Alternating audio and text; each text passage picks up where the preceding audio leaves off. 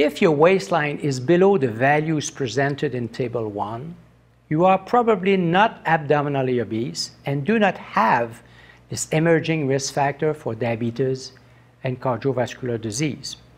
However, if your waistline is above values for your sex and ethnic group, you should contact your physician for proper assessment of your risk factors and overall health. If your waistline is above values presented in Table 1, this does not automatically mean that you are abdominally obese. Your doctor will evaluate your global health and run simple tests to verify whether you have abnormalities commonly called the metabolic syndrome, shown in Table 2. The metabolic syndrome is most often caused by a diet of overall poor nutritional quality and a sedentary lifestyle that lead to abdominal fat accumulation and insulin resistance. The cells of your body do not respond normally to insulin.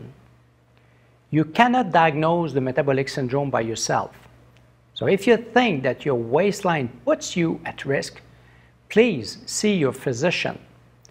Prevention is key. Invest in your health.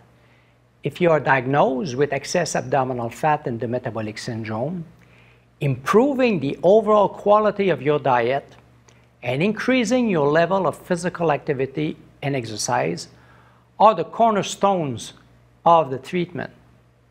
Measuring waist circumference also provides a good indicator of the amount of abdominal fat loss in response to healthy eating and increased physical activity.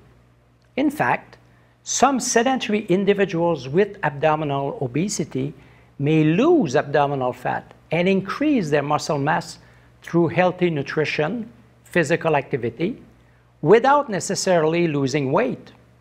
Losing waist without losing weight is not uncommon among individuals who take steps to change their sedentary lifestyle by incorporating regular physical activity and exercise.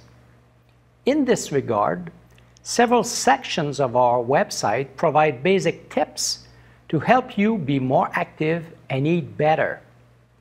Regular physical activity is probably the best polypill available to reduce your risk of diabetes, heart disease, and other chronic diseases. If you think that your waistline is high, see your doctor, take action to invest in your health and quality of life, and stay tuned to the International Chair on Cardiometabolic Risk website.